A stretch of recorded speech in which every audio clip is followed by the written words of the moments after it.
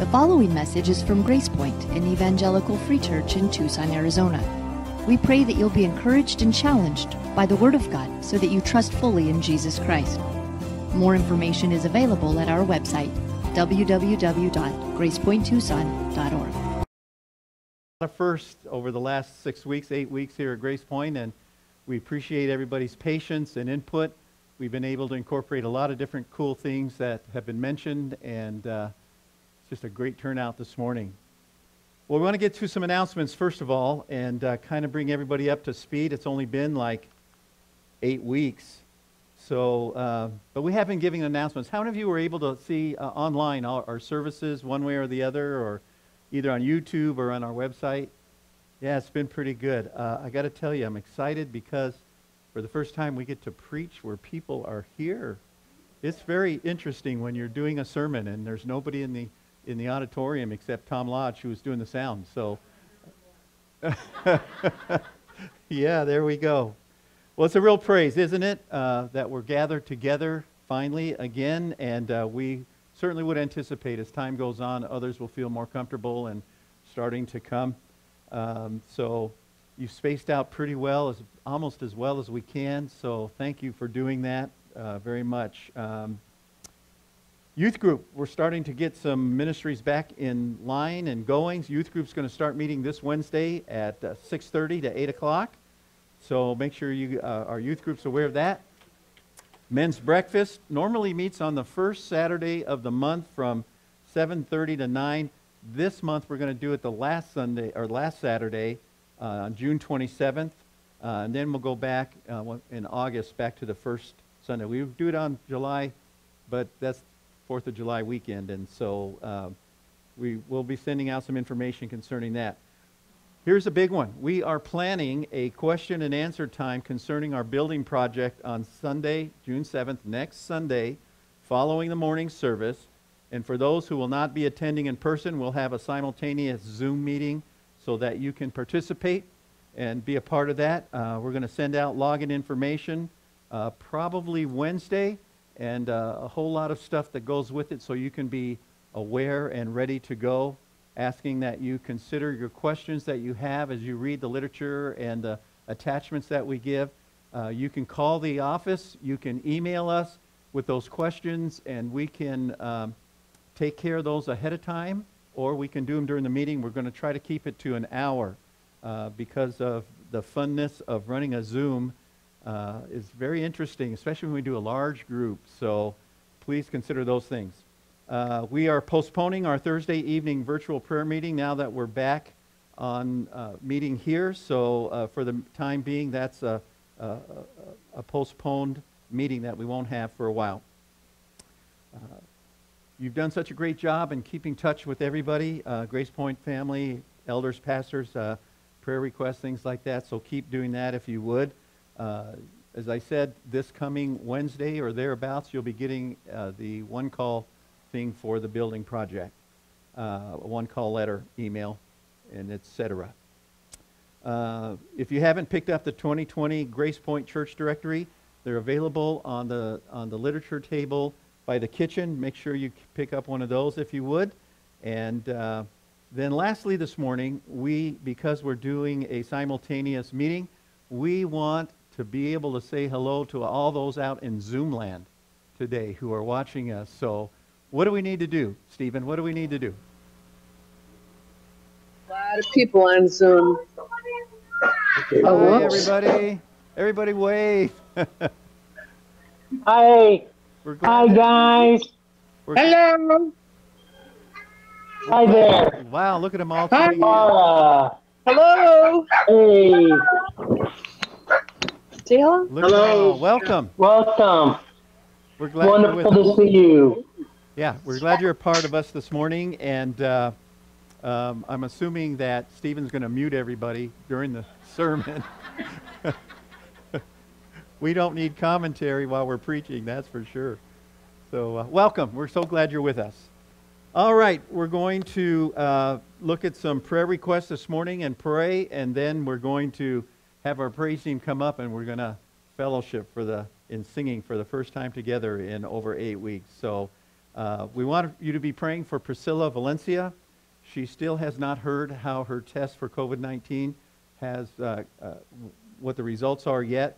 She's feeling better and better and better every day, so that's a real praise. But they should hear today or tomorrow concerning that test. And the others we've been praying for Vonnie and Mary Burton and Tracy Jorgensen's dad, Zach Freeland's dad. Marcia Moon, I believe, had her second round of chemo this past week, and we've been praying for our Here We Go building project. So let's pray together. Father, we love you today. We're so thankful that we've been able to come back together now, and it just seems like it's been such a long time. We pray for those who cannot be here today, who have made that wise choice in their life to postpone joining us for reasons from health to just desire to wait and see how things are going. And we thank you for that. We pray that you would bless them today as they tune in on Zoom or as they get the message later on this evening. We pray that you would watch over them and encourage their hearts. Thank you for these that we've mentioned this morning, very special to us. Those who are still experiencing these health needs, we know that you're the great physician. Touch them and encourage them and heal them. We thank you that you're able to do those things today. We thank you for our gathering. We pray that you would bless as Bob shares the message in a little bit. We pray that you would be glorified. In Jesus' name we pray. Amen. All right. Good morning, Grace Point, here and abroad. It is good to see all of you and to be seen by many of you. I'm so excited to worship together with you guys today as God hears our voices as one. So go ahead and stand to your feet, and we are going to worship the Lord.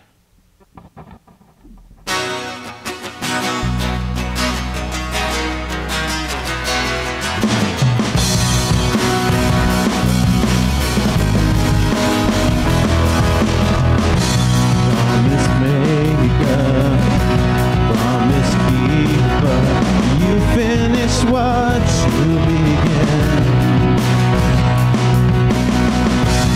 Our provision through the desert. You see it through till the end. You see it through till the end. Lord our God is ever faithful, never changing through the ages.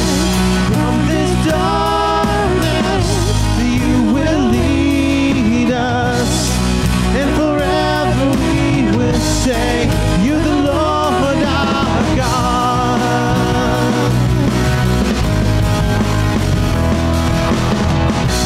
In the silence, in the waiting, still we can know you are good. All your plans are for your glory. Yes, we can know you are good. Yes, we can know you are good.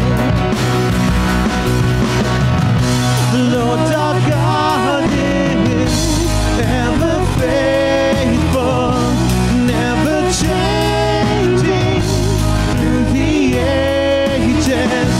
From this darkness you will lead us, and forever we will say, you're the Lord our God.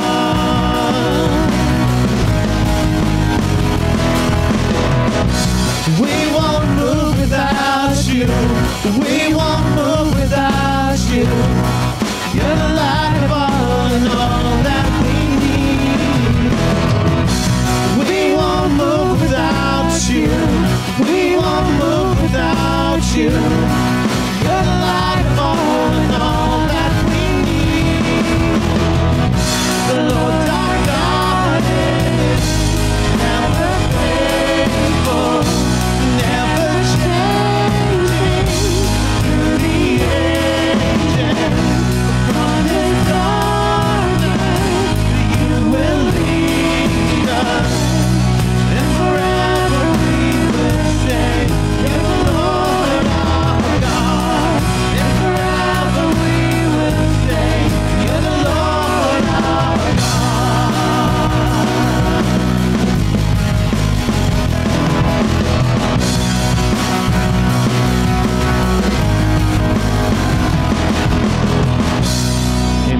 You are so good. Give it up for the Lord this morning. How great is our God. What a mighty God is worthy to gather and to give him praise. He's always worthy, Lord.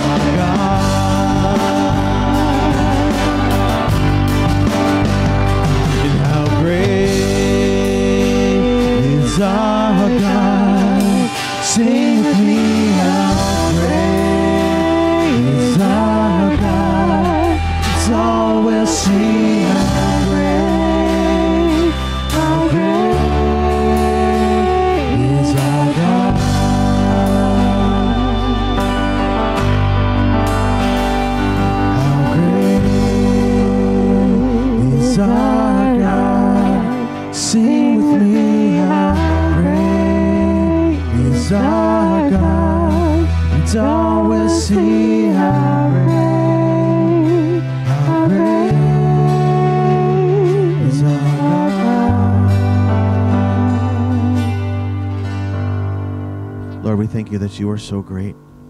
Father, you're greater than everything that's happening, Lord. You're greater than COVID, Lord. You're greater than the protests. You're greater than the sadness and the suffering. God, you are amazing and you are everlasting, and we worship you this morning, God. Thank you for being so faithful in a storm. Thank you for remaining on the throne, God. Be that light. Help us to be that light to the world, Lord.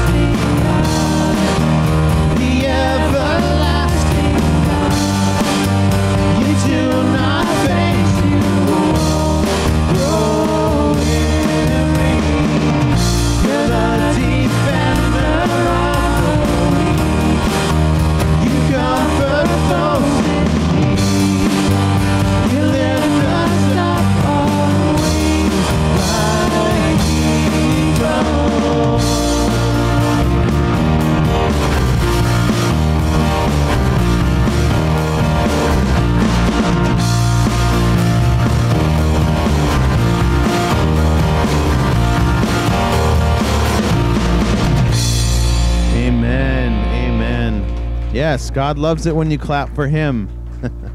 Amen. You guys may all be seated.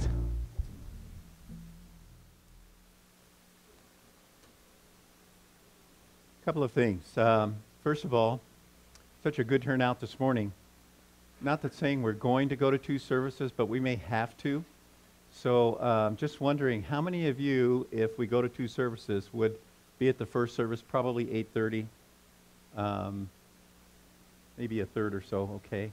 And then the others would be probably 10 o'clock still, something along that line.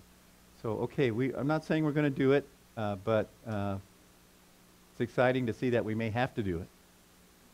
And then, secondly, we're trying to keep our service about an hour long for the time being. So after I read the scripture, we will not be having a greet time for that.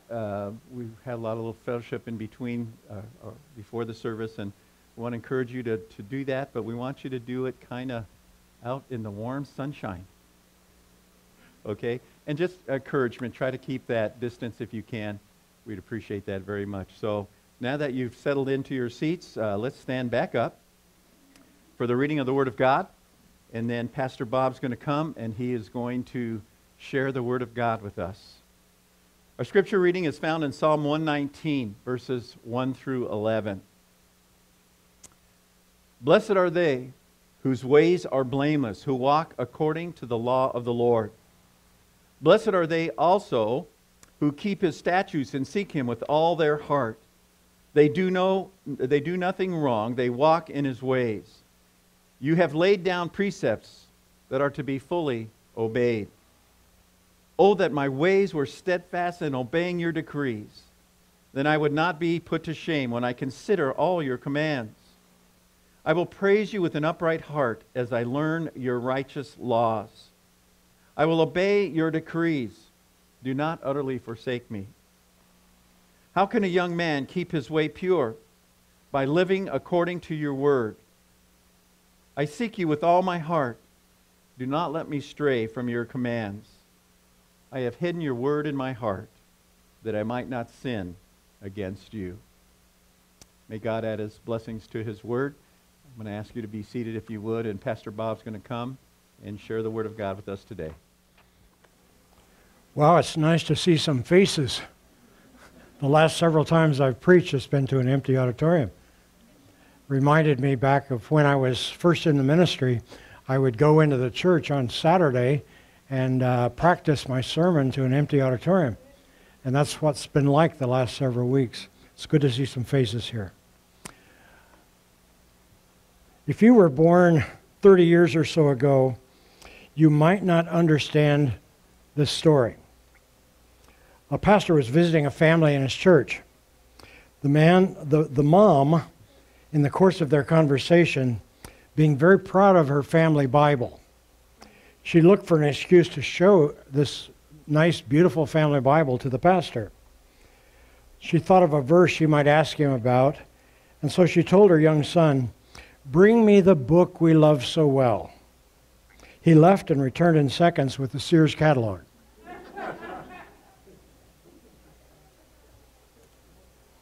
It used to be that most people carried their Bible to church, and once I would have asked, what is that in your hands? And people would have held up their Bibles.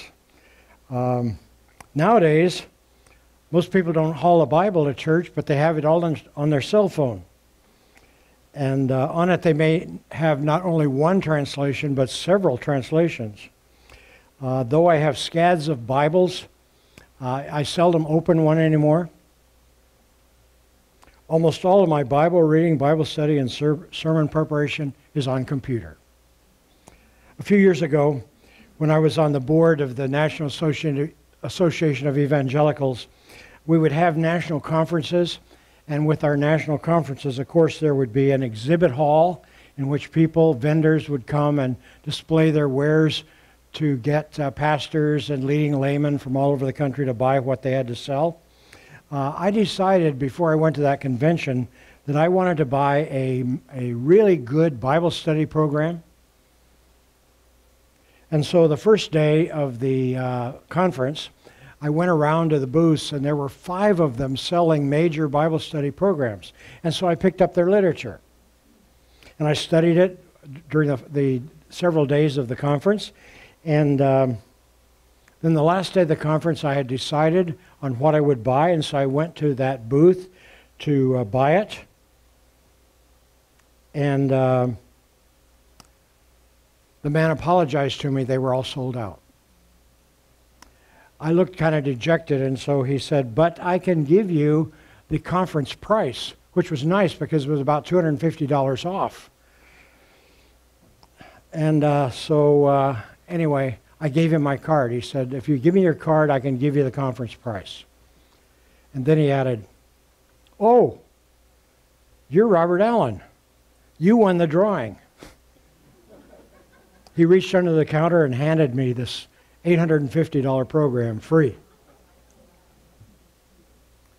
That program includes hundreds of translations, several versions of the original Hebrew and Greek text with detailed analysis of every word. There are also detailed maps and Bible commentaries and dictionaries. Our world is changing, isn't it? But the advent of the computer didn't change the world nearly as much as did the invention of the printing press. It started with the Gutenberg Bible printed in the 1450s. Today, there are less than 50 copies of that Bible that have survived the centuries. It began with the proliferation of printed books, but still the most printed book in all the world is the Bible. Do you read? Do you have a favorite book or a favorite author? Favorite books are often revered. I think my mother revered Zane Grey's books. But almost every religion has its holy books. Judaism, of course, holds to the Old Testament. Islam has its Quran.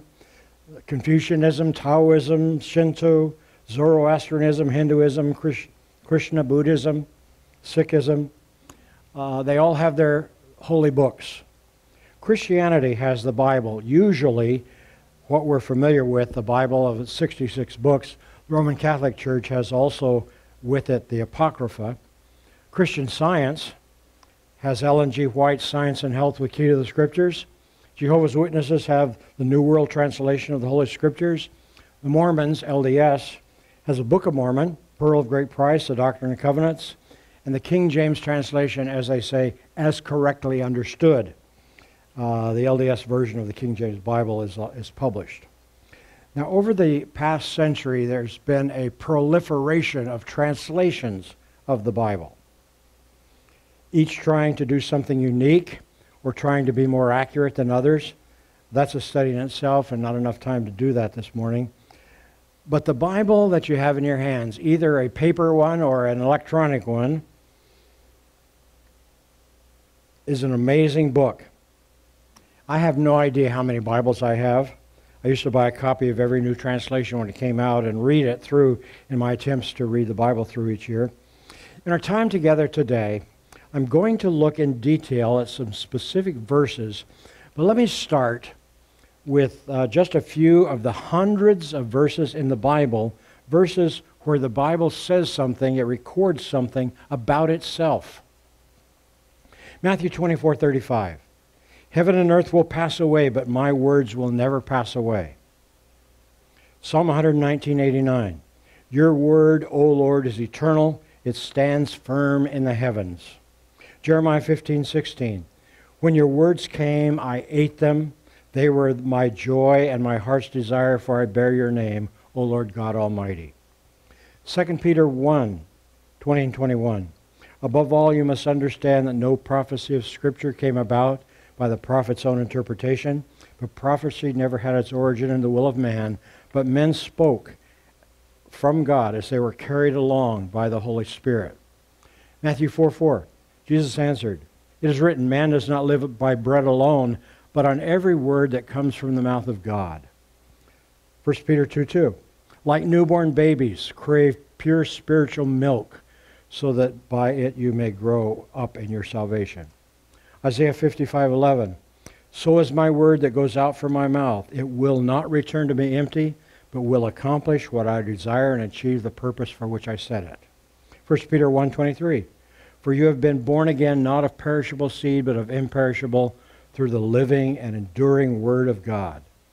Matthew 5:18. I tell you the truth. Until heaven and earth disappear, not the smallest letter, not the least stroke of a pen will by any means disappear from the law until everything is accomplished. Now those are some grandiose statements as the Bible talks about itself. Does the Bible live up to these big statements? The Bible's been called a miracle book, and it really is. It's the most basic writing of major religions have only a single writer, and that writing either originated a sect or a cultic faith, or the writing gave the religion stability and a basis for their belief. But the Bible was penned by over 45 different writers over a period spanning over 1,600 years. Yet, it's a unit with the consistent message of truth that never contradicts itself. A title for the Bible I really like, I've used as a title of my sermon today, The Book That Knows Me. Our Bible text today is Hebrews 4:12 and 13. It makes some big claims for the Bible. I'd like us to look at that description of the Bible, a statement about what the Bible does and why the Bible is powerful. Now first, how the Bible is described. Hebrews 4:12. For the Word of God is living and active, sharper than any double-edged sword. It penetrates even to dividing soul and spirit, joints and marrow. It judges the thoughts and attitudes of the heart. You know, the Bible is a combination of a lot of things. There are truths, such as the very familiar John 3:16. For God so loved the world that he gave his only begotten Son, that whoever believes in him would not perish but have everlasting life. The Bible has laws, commandments, such as thou shalt not commit adultery. It has prayers and praises. That's what the Psalms are basically, but there are also many prayers recorded in the Bible. It has promises, very precious promises, such as I will never leave you nor forsake you. It has stories, and most of the Bible is stories, and there's a lot of teaching in those stories. Stories of Joseph, of Samson, of Ruth, of Mary Magdalene, of Paul. And it has lists and genealogies, and each one of those with meaning and very special points in them, even the genealogies and lists. But notice the description in that verse. It is living, for the Word of God is living. There's an interesting parallel in the Bible. The same imagery is used. In the creation account, when God made Adam and Eve, Genesis 2:7, God breathed into his nostrils the breath of life, and man became a living soul. Do you know about the Bible? 2 Timothy 3:16 calls the Bible inspired. Literally, it is God-breathed. So mankind is given life by God, sustaining physical air. And the Bible, likewise, is given life by God, sustaining spiritual air. And a sidelight, you know, in Greek, the word for air is pneuma, for which we have in a lot of English words such as pneumonia and pneumatic. But that word is also spirit. And the context has to tell you whether it's talking about air or breath, or whether it's talking about my spirit or the Holy Spirit. It's the same word, pneuma. So the Bible is alive because God's Spirit is giving it life. Let me quote just one passage here because of one thing it says. We'll look at it more fully in a little bit. 2 Timothy 3:15 through 17. And how from infancy you have known the Holy Scripture, which are able to make you wise for salvation through faith in Jesus Christ. All Scripture is God-breathed and is useful for teaching, rebuking, correcting, and training in righteousness, so that the man of God may be thoroughly equipped for every good work. So the Bible is alive because of its author, God himself. God breathes into human words spiritual power and life. Now the second descriptive word in this verse is that it is active or powerful or energized. For the Word of God is active. The Greek word here for powerful is the Greek word from which we get our English word energy. And it means that the Bible is active, powerful, effective, energized. What does the Bible do? Let's go back to 2 Timothy. And how from infancy you have known the Holy Scriptures, which are able to make you wise for salvation through faith in Jesus Christ. All Scripture is God-breathed, and is useful for teaching, rebuking, correcting, and training in righteousness, so that the man of God may be thoroughly equipped for every good work. You know, here we find first that the Bible is God's instrument that brings us salvation. Where else could you learn really about Jesus? Once Jesus was speaking to some very learned scholars in his day. They knew the Old Testament in and out. They were scholars. But he said to them, John 5:39, "You diligently study the Scriptures because you think that by them you possess eternal life. These are the Scriptures that testify about me."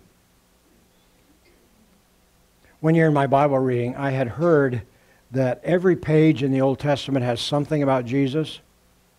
Well, I'm skeptical, so I tried to check it out for a year in my Bible reading. And sure enough, almost every page had something.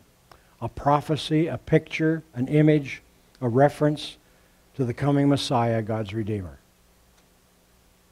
God uses the Bible to bring us to believe and be saved. Incidentally, something you need to know as you try to share your faith, use the Bible. Memorize some verses, or at least know where they can be found. The Bible is what introduces us to Jesus. Then it is the Bible God uses also to help us to live the Christian life. Now note the description in verse 16. The Bible is useful for teaching, rebuking, correcting, and training in righteousness. Teaching, King James translates that word doctrine.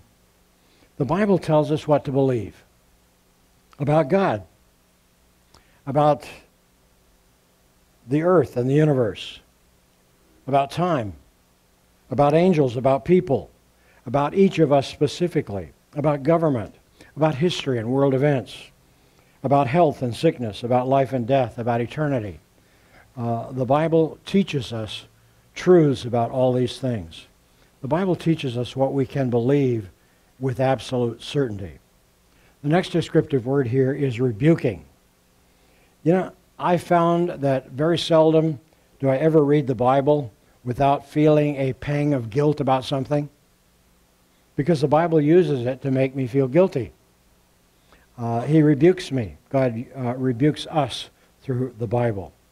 Or he might use a story about somebody, or he might use a command, either positive or negative, do something or don't do something. It may make us have a pang of guilt about something we're doing or not doing. God wants us to stop or start, and He wants us to talk to Him about it. We're promised in the Bible, if we confess our sins, He's faithful and just to forgive us, and will forgive us and purify us from all unrighteousness. So the Bible rebukes us. But it doesn't stop there. Notice the next word, correcting. When we're going in the wrong direction in anything, it turns us around to go in the right direction. But not only does God use the Bible to turn us around, notice the next words, training in righteousness. When we're headed in the wrong direction with some sin in our lives, the Bible rebukes us. It tells us positively what we should be doing. It turns us around. But God doesn't want us to just stand there idly, forgiving and knowing the right thing to do. It helps us to move on doing the right thing. And so what this verse tells us, if we're heading this way and it's wrong, the Bible rebukes us. And it tells us that we need to turn around. And so we turn around. But then we don't just stand there. It tells us how to walk in that direction. And so that's what all that verse means. And then training in righteousness. And verse 17 tells us that the Bible helps us to serve God properly, so that the man of God may be thoroughly equipped for every good work. Equip there is a word which means complete, capable, proficient. You know, God wants you to be successful in serving Him. He wants you to be successful in whatever it takes in your individual life and unique circumstances to serve Him well, to live a good life, to know what to do in all your challenges, to get you successful through hard times, to help you know how to help people in their trials, and to help people come to faith in Christ. God wants you to be strong, have peace and joy no matter what life brings.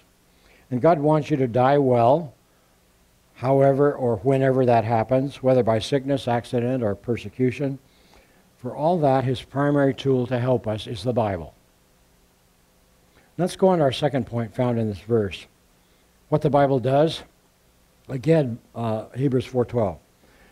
For the Word of God is living and active, sharper than any double-edged sword. It penetrates even to dividing the soul and spirit, joints and marrow. It judges the thoughts and attitudes of the heart. So it penetrates. The Bible penetrates. The King James says pierces. For the Word of God is sharper than any two-edged sword. It penetrates even dividing soul and spirit, joints and marrow. We have in this verse some unusual language. The writer is using big terms to emphasize the thoroughness of the power that there is in the Bible to cut into and through our superficial or pretended faith. So the writer's using some poetic language. Remember the first audience of this book? The writer of Hebrews was writing to Jews who had espoused Christianity, but who were now having second thoughts about that decision. They were suffering persecution from the government and separation, many of them, from their families. It was tough. And some of them were thinking, well, maybe I should just go back to becoming a Jew again instead of a Christian and deny Christ. And the writer is saying, pay attention to the Scriptures. The Bible has the power to cut into any fakery in your life. It can penetrate deep into the recesses of your whole being. If your faith is real, it will endure. But if your faith is not real, the Bible has the power to cut into any part of your spiritual life. Are you real or not? The Bible has the power to expose whether you are real or not. If your faith is real, you'll pay attention to and live by the Bible. Notice these verses from the longest psalm in the Bible. That's Psalm 119. It has 176 verses, with every one but two mentioning the Bible. Psalm 119, 9 through 11. How can a young man keep his way pure? By living according to your word. I seek you with all my heart. Do not let me stray from your commands. I've hidden your word in my heart that I might not sin against you. Psalm 119, 105. Your word is a lamp to my feet and a light for my path. Now the second phrase here is the Bible judges or discerns. For the Word of God judges the thoughts and the attitudes of the heart. The Greek word here is to sift through and analyze evidence. It says it plainly instead of poetically like the first phrase, earlier phrase. Again, the reader is confronted with the idea. If his or her faith is real, it will endure. Not just based on how hard life is, but based on the written word, because the written word is truth. Real truth is not a convenient whim. It is a solid, sometimes inconvenient foundation. Either Jesus is the Christ, the Messiah, the Son of the living God, or he isn't. The Old Testament clearly teaches that. The New Testament makes it all even plainer. The writer of Hebrews is saying to his readers, you can trust the Bible. Or, if you waver, the Bible will expose the fakery of your life and faith. Last, let me ask this question. Why is the Bible so alive and powerful? Why is it? Hebrews 4:13. Nothing in all creation is hidden from God's sight. Everything is uncovered and laid bare before the eyes of him to whom we must give account. The Bible is from God. Notice carefully how God is described here. He sees everything. Nothing in all creation is hidden from God's sight. Everything is uncovered and laid bare before the eyes of Him. One big word we have for describing God is the word omniscient. You don't use it over the breakfast table this morning, but it's a very important word, omniscient. It means that God knows everything. He not only knows the stars and the galaxies,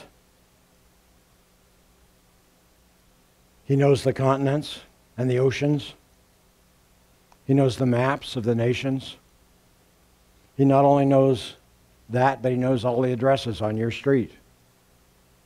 He knows everything you've ever done. He knows every thought you have ever thunk. And He knows every particle of your DNA. He designed it. And Jeremiah said that God even knit him together in his mother's womb. And Jeremiah said that not knowing anything about DNA. God knows everything, and He is the author of the Bible. It is God-breathed. Or as Peter said, holy men of old spoke as they were carried along by the Holy Spirit. God used human writers to record His word, His message to us. And the last part of this text is awesome and scary. That God knows everything and holds us accountable. He holds us accountable, to whom we must give account, the text says. 2 Corinthians 5:10, for we must all appear before the judgment seat of Christ, that each one may receive what is due him for the things done while in the body, whether good or bad. You in our courts, in America or across the world, we might be able to fool a judge. You may get out of a crime because you had a smart lawyer, and get off because of some legal trick. But you can't fool God. Not one tiny bit. I love the statement in the Bible about heaven that God will wipe away all tears from our eyes. That means there are going to be tears in heaven. If He's going to wipe them away, there have to be some. Why? Are they tears of sorrow over what we've done? Well, probably. But I heard this thought too a long time ago, and I wonder, will God in the judgment reveal to us what we might have done? What we might have been? What the impact of our lives might have been if we had been more obedient to Him, if we'd really walked with Him instead of going our own way so much? Will we weep over what God might have done in and through our lives, which didn't happen because we weren't willing? I don't know. But you want to hear something really amazing? The amazing thing is that God knows everything about me and you, and loves me anyway, and loves you anyway. There's a recent song by Dottie Rambo. Amazing grace shall always be my song of praise, for it was grace that brought me liberty. I do not know just why He ever came to love me so. He looked beyond my faults and saw my need. I shall forever lift mine eyes to Calvary, to view the cross where Jesus died for me. How marvelous the grace that caught my falling soul. He looked beyond my faults and saw my need. The point of our text today is to say that you can trust your Bible. You can trust your Bible to powerfully do its job. But God gives us the choice. Do we let the Bible do its powerful work in our lives? We have to be willing to do that. Let me read our text once more from one of the modern translations, this one, the New Living. For the Word of God is alive and powerful. It is sharper than the sharpest two-edged sword, cutting between soul and spirit, between joint and marrow, is it exposes our innermost thoughts and desires. Nothing in all creation is hidden from God. Everything is naked and exposed before His eyes, and He is the one to whom we are accountable. Let's pray. Father, thank you for your word, and thank you for its power. Thank you for its life. Thank you for the ability you have given this book to guide us, teach us what to believe, to help us in our lives, to be holy, to walk with you, but also to serve you well. And I pray, gracious Father, that you'd help every one of us today not just to value this book, but to live according to its truths, according to its prohibitions, according to its commands, and profit from its stories, from its genealogies, from all that's there, because you've given it to us that we might walk with you, that we might know you and serve you. And I pray, gracious God, that today, as we go forth from this place, you would help us to go forth with a greater appreciation of this great gift, this miracle book, this book that knows me, and to value it and to use it better. I pray it in Jesus' name. Amen. You're going to be dismissed in a moment, but let me remind you what Randy reminded us all at the beginning. Please go out and keep your distance. And if you're going to visit with somebody, please maintain that distance out in the parking lot so that we're not gathered in small bunches in here. And please, let's not shake hands or hug. A holy wave, okay? You're dismissed.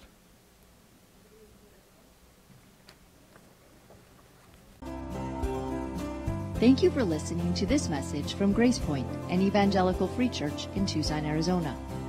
Feel free to make copies of this message to give away to others, but please don't alter the content in any way without permission. We invite you to visit our website at www.gracepointtucson.org.